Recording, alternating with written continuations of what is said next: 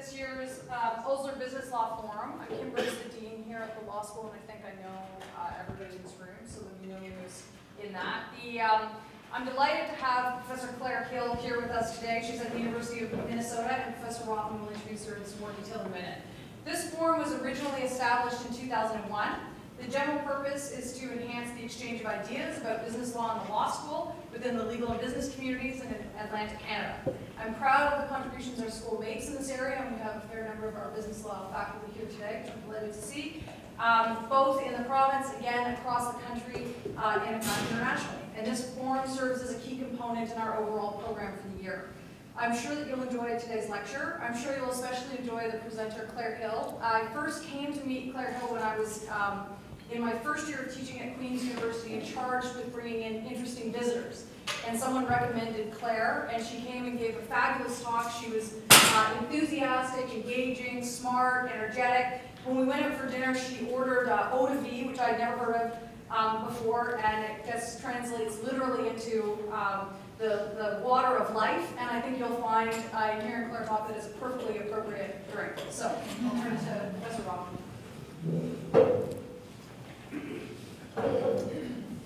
Thanks, Kim. I'm Glenn Rotman, the Purdy Crawford Chair in Business Law here at Dalhousie, and it's my pleasure to introduce Professor Claire Hill from the University of Minnesota Law School. I want to say a bit about Claire's very impressive background, and then I will turn things over to her for the paper. Claire has a BA and an MA in philosophy from the University of Chicago. She graduated summa cum laude with her JD from American University. As well, she has an LLM and SJD from Columbia, where she was an Olin Fellow, and joined the University of Minnesota Law School in 2006. Her teaching areas include corporate law, mergers and acquisitions, contracts. She also teaches law and economics. She's the founding director of the law school's Institute for Law and Rationality, and the associate director of its Institute for Law and Economics. She's also an affiliated faculty member of the University Center for Cognitive Sciences. She is currently the James L. Krusemark Chair in Law, which she was appointed to in 2011. Previous to that, she had other prestigious appointments. She was the Julius E. Davis Professor in 2007-8, the Vance K. Opperman Research Scholar in 2008-2009, and the Solly Robbins Distinguished Research Fellow in 2009-2011. And prior to entering academia, Claire practiced corporate law at various firms, including Milback, Tweed, Hadley and McCloy in New York, and Dickstein Shapiro in Washington, D.C. In addition to teaching in Minnesota, she's also taught at the law schools at Boston University, George Mason University, Northwestern, Georgetown, where she was a Sloan visiting professor, and she was also a freelance scholar at the University of Chicago, Kent. Her research interests include corporate governance, capital structure, structured finance, rating agencies, secured debt, contract theory, law and language, and behavioral economics. Claire's published numerous articles on a variety of topics, including these. But she doesn't only publish in law reviews, which is quite interesting for a legal academic. She also publishes in journals in finance and journals in psychology. And I've had the pleasure to read a number of Claire's pieces, and particularly a lot of pieces that she's written with her colleague Brett McDonald at the University of Minnesota. Claire, I think, is an example of what a lot of us corporate law profs aspire to be. Interesting. A lot of people seem to feel that we just talk about rules and this is how you do things. Claire looks beyond that. It's much deeper, it's much richer kind of scholarship. And her interest, again, inspires and influences the rules and regulations that we do have to follow. But it also looks beyond that to say, okay, well, why do we do these things? What's the rationale? What's the reason for looking at these? And really, really interesting stuff. Her talk today is entitled The Pervasive Effects of Priors. So, and here's my attempt at humor, which may or may not go over well. I'm trying not to allow my, any prior knowledge that I may have influence what you may think about what Claire is going to be speaking about. But there's also, if you are interested in learning a bit more about what Claire's going to be speaking about today, she's blogged on this topic on concurrentopinions.com, I believe in April, I think, of this year, March or April of this year, so that may be something that you want to check out. But please join me in welcoming Professor Claire Hill.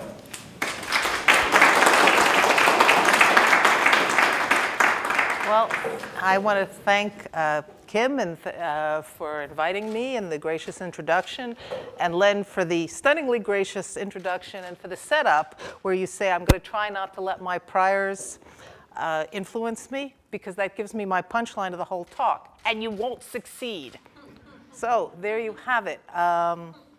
This talk may be a little bit, I mean, he's used words like interesting, which presumably I hope he means in the actual sense and not in the euphemistic sense, maybe a bit of both.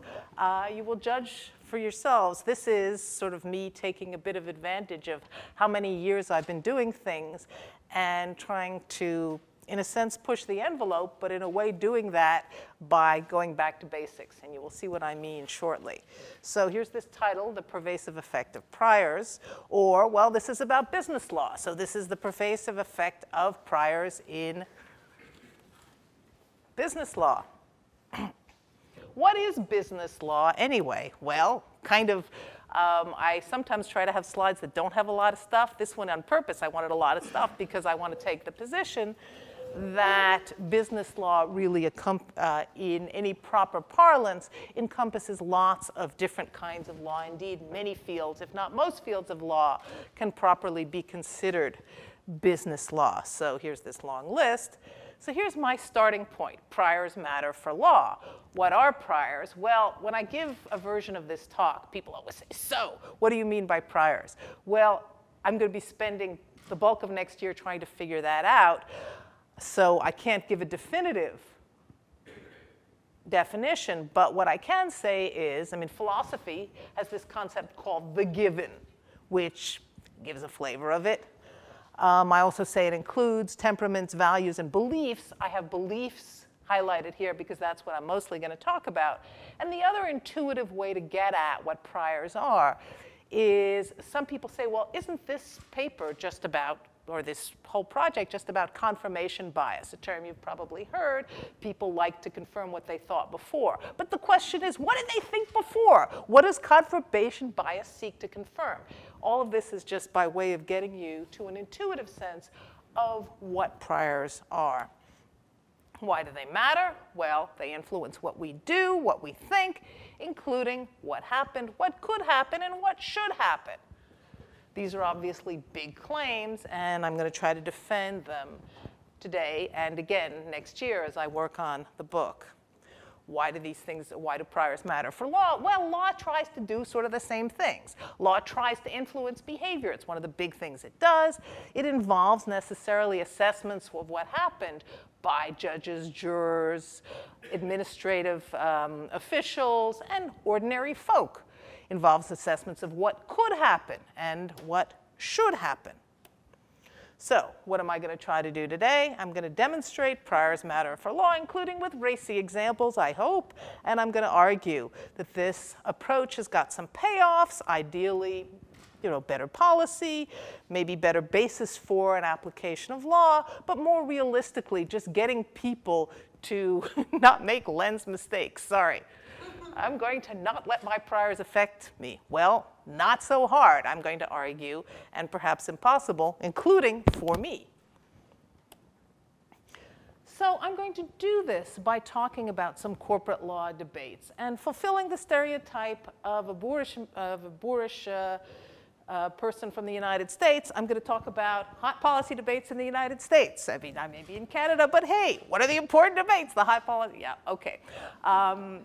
So one of them is so-called proxy access. And this debate is about whether or not, when shareholders get management's proxy statement once a year to vote on directors, there ought to potentially be included on that proxy statement some nominees that other shareholders have picked.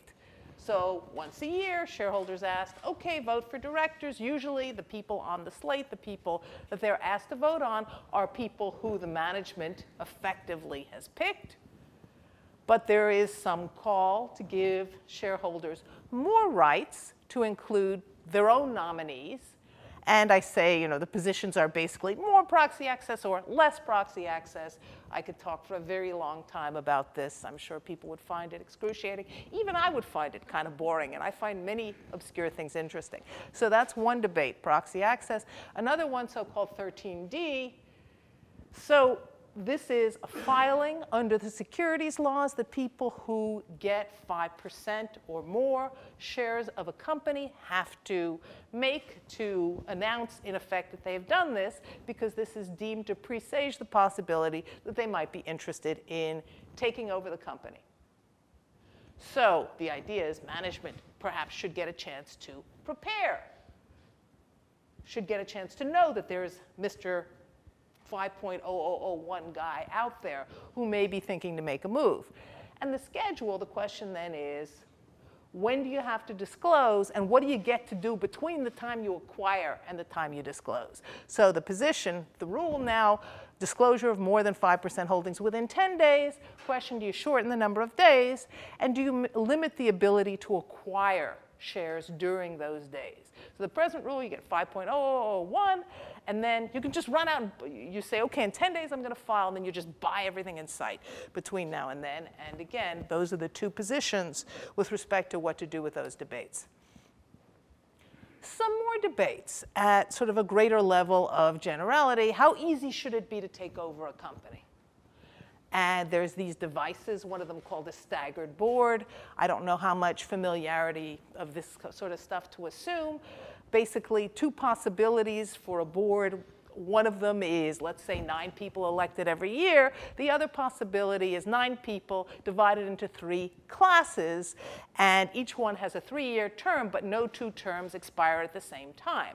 So to get a majority of the people on the board would take 2 years rather than 1, because you need to get 6 directors out of the 9, let's say, and only 3 directors' terms expire each year.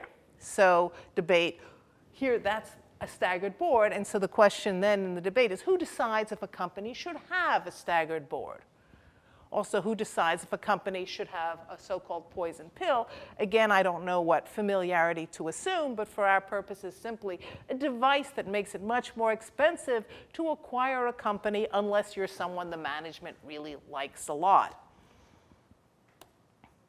So with respect to proxy access, I've included here some arguments in favor and against. And just to anticipate my punchline is basically going to be that the way to understand a lot of what's going on in these debates is via the priors. So here's the SEC chairman at the time, Mary Shapiro. As a matter of fairness and accountability, long-term significant shareholders should have a means of nominating candidates to the boards of the companies that they own. Nominating a candidate is not the same as electing a candidate. I have great faith in the collective wisdom of shareholders to determine which competing candidates will best fulfill the responsibilities of serving as a director. So, it sounds pretty unassailable.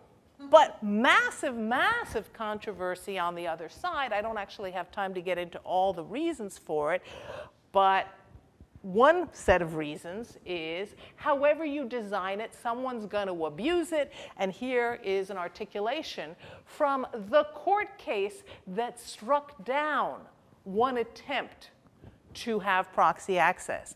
There is good reason to believe that institutional investors with special interests will be able to use the rule.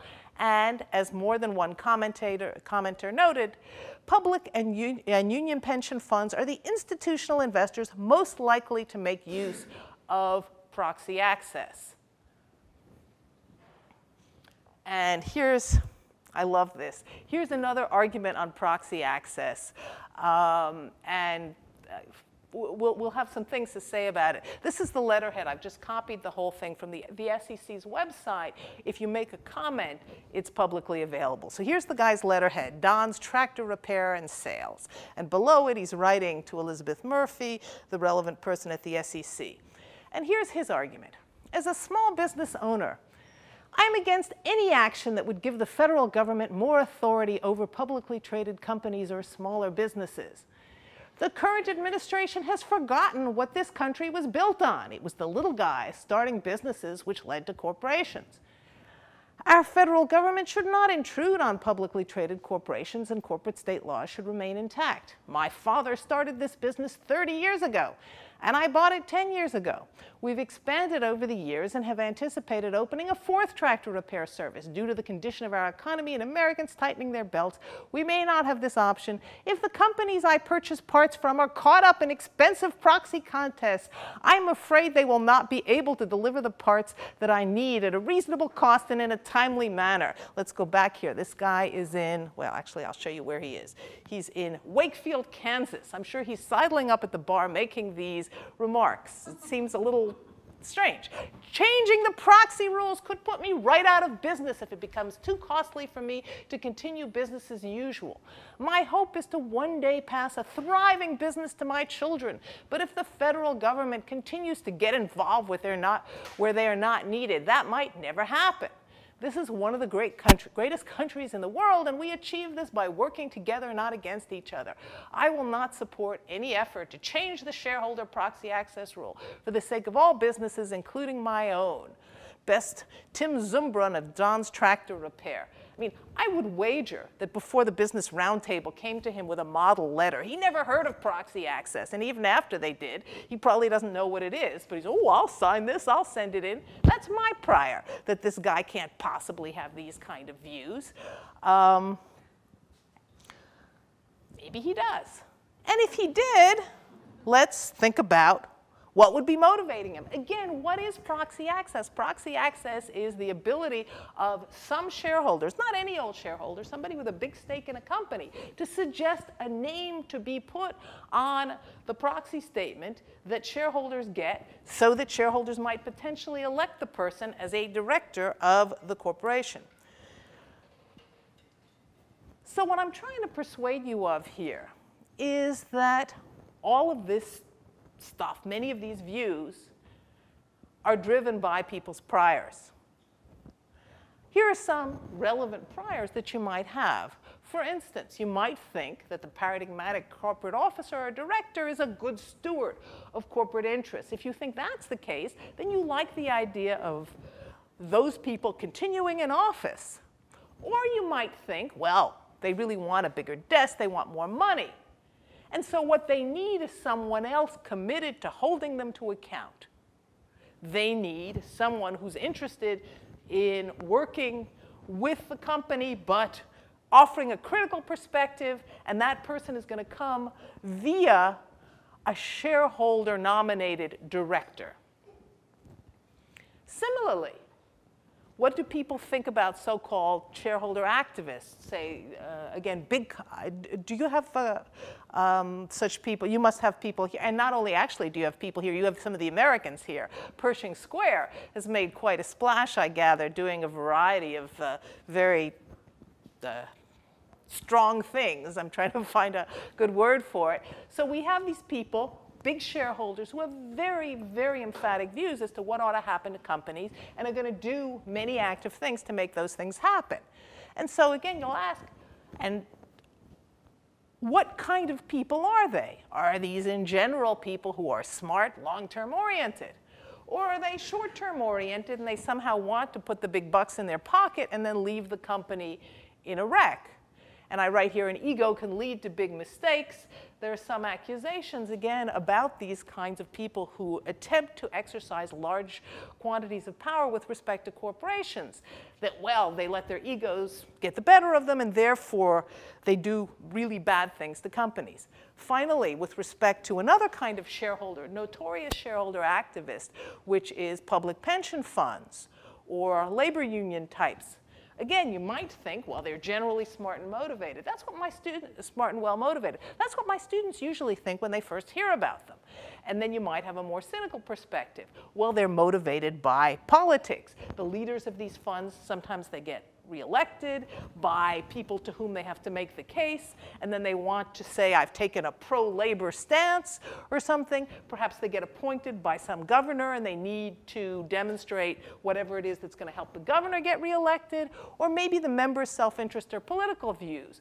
The company is in whatever business it's in, but the pension fund or the labor union would like them to be particularly solicitous to employees, or maybe show concern for environmental things or something, all of which might not do wonders for the company's profits, or maybe they want even a company that pays more money to employees, again, not doing wonders for the company's profits. Whether or not these are good things, the question is, are these people appropriate voices to be speaking for and trying to influence the corporation? And your view on that question is going to enormously affect your view of what you think about proxy access. If you're going to think the corporate officers and directors are in general good stewards of corporate interests, you're going to think, who needs proxy access? You're going to think, let's leave things as they are.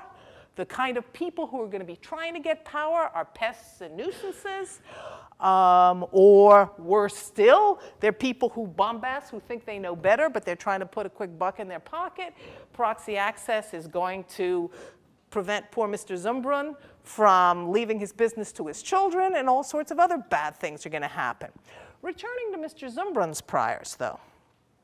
What does Mr. Zumbrun think about government? I mean, again, I'm sort of hypothesizing that he never heard of proxy access until the Business Roundtable came to Wakefield, Kansas, and handed him this letter and told him to type it on his letterhead. But I would bet, again, my prior, that Mr. Zumbrun was receptive to this because he has view number 2 over here. Paradigmatic actors, government actors are incompetent, trying to keep power or help their friends or both. Not that he thinks that people in government are smart and well-intentioned. I would also suspect that he might think in particular that government likes to, or is indifferent to increasing costs to entrepreneurs because, hey, that's a view of government, and perhaps he has this. Lots of different views of government here that are possible. If you think the SEC is smart and well-intentioned, you might say, let's leave proxy access in their hands. They'll probably come up with something good. Whereas if you think that they're trying to help their friends, you might have a different view. Here's another, this is the specifics of the 13D debate. Again, this takes, my poor students have to listen to this stuff for 2 hours from me, and I will luckily only give you, a few minutes of it. But it's, in broad brush, the same issue. A little bit more specifically, here are people who may want to take over a company. They've acquired more than 5%. The question is, what does the company get to know, and when does the company get to know it? Assume it's true as sort of an empirical fact about the world that people who acquire more than 5% may be having acquisition on their mind. Then the question of whether you want to give management the ability to fight against that, to prepare for it, turns on whether you think the same thing that we've just been talking about, whether the management are the good stewards and the hedge fund guy, let's say, is short-term oriented. If you think the hedge fund guy is short-term oriented, and maybe he's got a big ego or whatever, then you think that let's give management the tool to fight that guy. If you think the opposite, then, well, it's pretty straightforward. So Marty Lipton, the guy who invented the poison pill, he thinks corporate managers are great stewards. Bebchuk is a Harvard law professor who's made his living arguing that institutional investors know better and that management doesn't worry enough about doing right by shareholders and worries much more about the size of their desks and keeping their jobs. So naturally, Lipton says we should require anybody buying big chunks of the company to disclose quickly, not buy any more. And Lipton says the opposite. He says we shouldn't be letting companies prepare for the attack of the activist shareholder because the activist shareholder is doing good and management is just motivated by trying to keep its job. Bebchuk, in fact, has made a whole project at the Harvard Law School trying to give shareholders more power in having anti-takeover devices removed. Recall that I had noted these debates. How easy should it be to take over a company? You will not be surprised to hear that Lipton, who I'm just using as a stand-in for all people of this position, although for a guy I think in his 80s, he's out and about articulating the position a lot, thinks it should be very hard. Management's got the best interests at stake, blah, blah, blah. Whereas Bebchuk thinks it should be much easier because management is just trying to keep their jobs. So theme and variations. Bebchuk gets the Harvard Law School to start the Shareholder Rights Project, where he's got students working with institutional investors to get rid of these staggered boards that I mentioned to you earlier, where there are 3 directors elected 1 year, 3 directors elected the 2nd year, and the 3 directors elected the 3rd year, so that in order to get 6 out of the 9, it takes 2 years rather than being able to control by re-electing all 9 in 1 year. So he's made this huge project of this. He's been, again, I speak as though it's only Bebchuk, it might as well be, he's everywhere saying this stuff, and he's got this project at Harvard where he's got students working on this. So he says it assists public pension funds and charitable organizations in improving corporate governance. To him, this is unambiguously an improvement, again, because these, the institutional shareholders are good guys and the management are just too comfortable and they have too many weapons to fight off people who might want to hold them to account. So improving corporate governance, here's all our clients. The proposals urge companies with a staggered board, which allow them to replace only a few directors, to place all board members up for election. Such a move to annual elections is viewed by investors as a best practice by enabling shareholders to register their views, more accountability to shareholders, et cetera. And then what is Lipton? Again, he's my stand-in, but he spends a lot of time talking about this. While the activist bloc likes to tout annual elections as a best practice on their one-size-fits-all corporate governance scorecards, there's no persuasive evidence that declassifying boards enhances shareholder value over the long term. The argument that annual review is necessary for accountability, precisely the argument that Bebchuk made, is as specious in the corporate setting as it is in the political arena.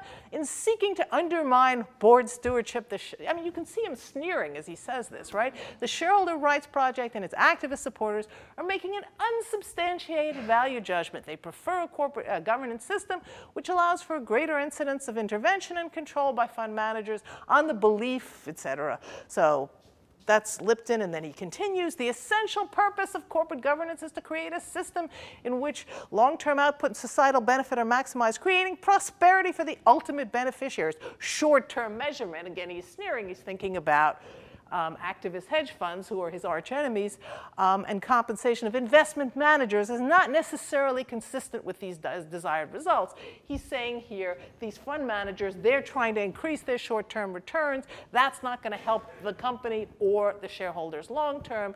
Therefore, Lipton says, I'm right, Bebchuk is wrong.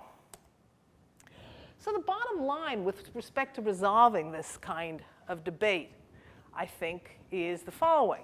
Well, which is better for the shareholders? I mean, we could talk about what's good for other constituencies like employees or the community or something. But for right now, we're confining the discussion to shareholders. And here are I've sort of articulated my views here. First, that the initial positions are strongly informed by, by priors, and I've demonstrated, I hope that's the case. You'd like to have the policy informed by empirical evidence, but not so easy. The first thing is, I have fMRI. I go to these conferences, this Grutter Institute, where people talk about neuroscience. And one can fantasize about putting all the hedge fund managers in functional magnetic resonance imaging machines to try to see whether they're good guys or bad guys. And similarly with corporate managers, you'd say, oh, this one really does want a bigger desk. No, this one wants what's good for the company. And that would be very interesting, but obviously the reason that you're giggling is because how are we going to do this? Clearly, the science isn't there, and even if it were not clear, people would go down this road. So what you want to try to test is the results. The results are, of course, going to be hard because no two companies are identical, but for the fact that they have different governance. Things happen at different times, different products, different economic markets, whatever. So you can't run what I'm calling the perfect desert island test, which is everything's the same except you just vary the one thing you want to vary. And as is now well known, the interpretation of imperfect empirical work is strongly influenced by priors. There's been a massive amount of work done about this generally and in the context of gun control, which I think probably Canadians think Americans are totally lunatic about this. I think everyone other than Americans think they're totally lunatic about this. But the point is that some people in the US love guns, some people hate them. Both cite massive empirics in support of why guns are a good or bad thing. And the empirics never persuade anybody on the other side. The empirics never persuade people who love guns that, oh, gee, guns, killed 27 cute little kids last week because the parents forgot the safety locks. They never persuade the people who hate guns that, gee, guns were pointed at 400 bad guys and therefore they didn't shoot or be able to do mischief. The priors are just stronger than any form thus far that the evidence could take. Let me give you some other examples. Well, first I have here a related example with a pedagogical payoff. I kind of love doing this with my students because it's like one of these very rare moments where you can say a few things and they go, oh, and you feel like a big shot. There are so few moments like that in teaching. So when students first learn about, we have so-called derivative suits where shareholders, you've got the same thing here, right? Where shareholders get to bring a claim on behalf of the corporation. And all the cases we read, the shareholders are always trying to bring the claim and the corporation's always able to stop them by saying, well, our directors really thought hard about this. And the students are always very suspicious. And they always say, well, why isn't it much easier? Why isn't this a totally easy situation where, the courts are, where we just say shareholder wouldn't be bringing this suit unless the management was a bad guy and they did bad things, therefore the shareholder should be able to bring the suit readily. And many of them think this. And so I say, well, you're imagining the only kind of people who are going to bring these suits are like well-motivated, smart, whatever. And I say, well, here's some other possibility, nuisance and crank. I say I myself personally know some shareholder, some people who are apt to bring lawsuits of this type who are cranks. And I have to, I'm going to do something a little bit of a, as I say, cheap shot. And I say, okay, you could say to your students, well, look, you might take seriously the possibility that some shareholders are nuisances and cranks, and maybe give them some evidence. And here, I can't resist. This is a great picture. This woman is not dead. She has her gravestone. You can't see all of it, but let me read you part of what it says. Evelyn Y. Davis, she's a prominent shareholder activist. She goes to loads of shareholder meetings. And here, 2 divorces, no children. 3rd divorce took place on such and such a year. A 4th divorce took place in such and such. As I said, she keeps updating her tombstone. Defender of shareholder rights at many stockholder meetings nationally, recognized at White House press conferences by several presidents since 1976, power is greater than love, and I did not get where I am by standing in line nor by being shy. So this woman is a presence at shareholder meetings. I mean, as it happens, she's not actually a crank. This makes it look like she's a crank. She's only a partial crank. And I've actually seen her, myself, do good things, calling corporate management to account. But she might have been a crank. This sure makes it look like she's a crank. If there's a lot of people who are cranks like this, and you give every one of them the right to sue corporate management because they think the management did something stupid and that the company is not going to sue them, then the management would do nothing but defend against crank version of Evelyn Y. Davis. Here I have to say actually, there's a cheap shot. She's done many good things. And then I have over here the required permissions for Evelyn Y. Davis. Okay. Let me give you another example. Kim, how much longer do I have? 10, 15 minutes, something like that? We have until about 5 to. Oh, perfect, perfect. Okay, so thus far the priors that I've talked about have been sort of archetypes, corporate executive, good guy, or wants the bigger desk, or wants to keep in power, or a California pension fund activist. The person making the decision wants to keep his job, and he wants to show what good things he's done for employees. Priors aren't just about what sorts of people are in what sorts of roles. They're much broader, which is one of the things that makes this project so huge, and one of the reasons I told you at the outset when you said when I asked what's a prior and said, well, it'll take me a long time to formulate that. One critical prior, for instance, is the securities law prior that better information makes for better decisions. Now, in some respect, that can't be wrong, but the thing I'm going to try to demonstrate to you is it's not quite as right as the securities laws need it to be. So here are some examples. I'm fascinated by these subprimes, the synthetic CDOs, and I'm not going to go through lots of specifics. I don't have time, beyond the scope, et cetera. Perhaps people have heard of Abacus, for which Goldman Sachs paid a $550 million. We don't admit or deny we did anything bad. Here's $550 million.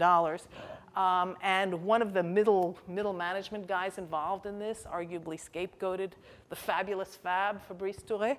Anyway, these are notorious characters in the States in any event. So Abacus and Timberwolf is another name of one of these deals, many more. And again, I could talk at some length because it's fun, but I will confine myself first to showing you a picture of the fabulous Fab. I've managed to sell a few Abacus bonds to widows and orphans that I ran into in the airport. Apparently, those Belgians adore synthetic ABS CDO squared, says the fabulous Fab.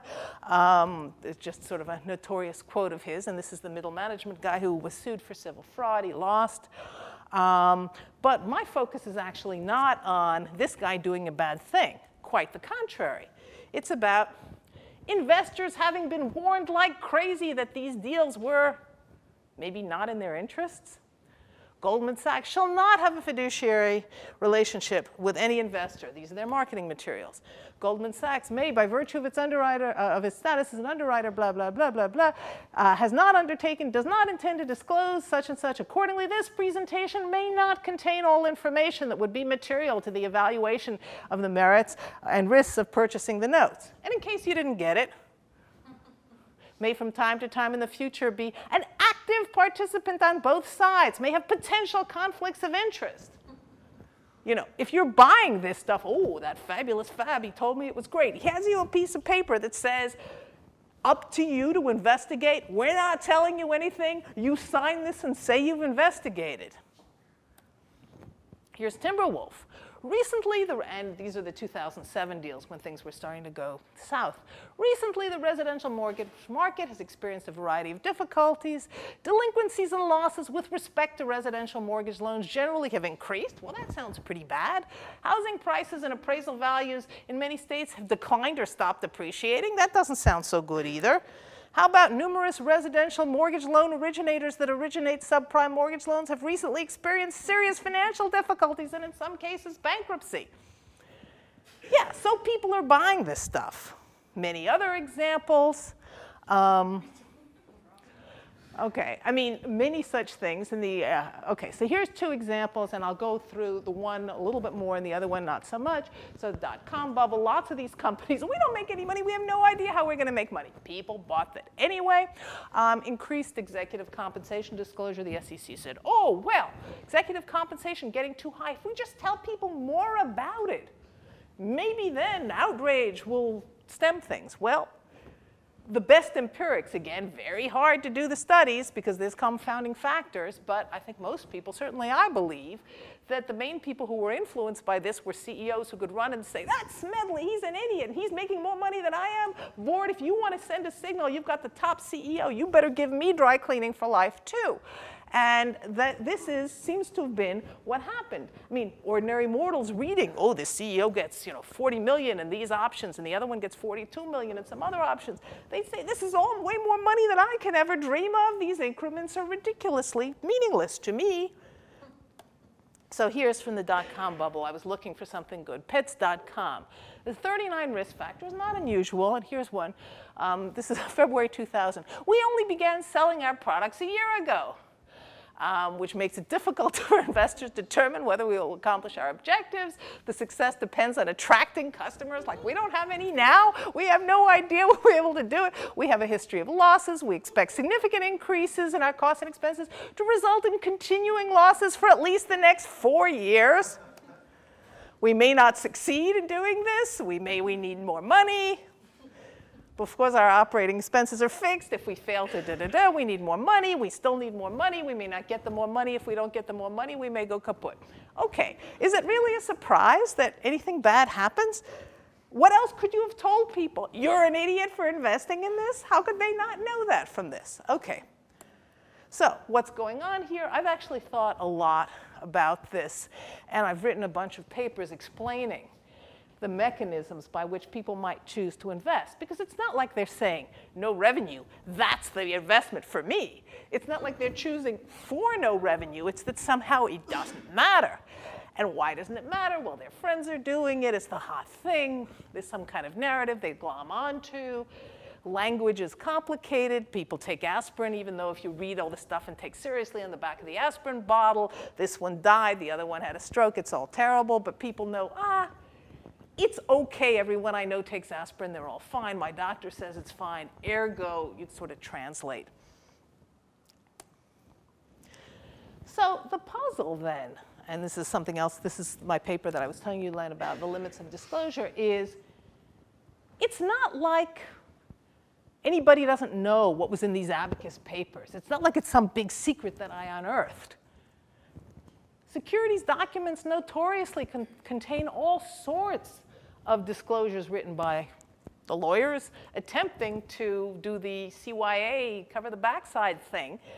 And yet people are buying them. You know, part of the story may be, well, they can't tell the difference between real risks and stuff the lawyers told them to put in or something. But what's certainly clear is that there's no straightforward line between telling people this thing is bad and them saying, better not buy it. So the question then is, why is anybody wasting time after the crisis saying, well, the problem is people didn't understand these securities? You don't have to understand them. Goldman Sachs, who does understand them, tells you they're on the other side. Shouldn't that be enough? So the argument is priors, here's the kind of the meta argument, is that priors are dictating that we keep pushing on disclosure solutions, even though everyone knows that people bought this stuff that announced it was terrible. We can't sort of get away from better information somehow leads to better decisions. We also so much, and this is a US pathology, have this obsession with the autonomy as versus paternalism. And we say, oh, it's so important that people make their own decisions even if they fall on their faces. You combine those kind of priors, and I would say the anti-government, anti-paternalism thing is a prior, with the inability to get consensus on anything else, and the fact that everyone's saying, you got to do something. You want to say you did something. So you say, oh, we'll beef up the disclosure requirements. We'll make them tell people just how bad the stuff was, as opposed to what they did before. So the result, continuing emphasis on disclosure and perpetuation of prior.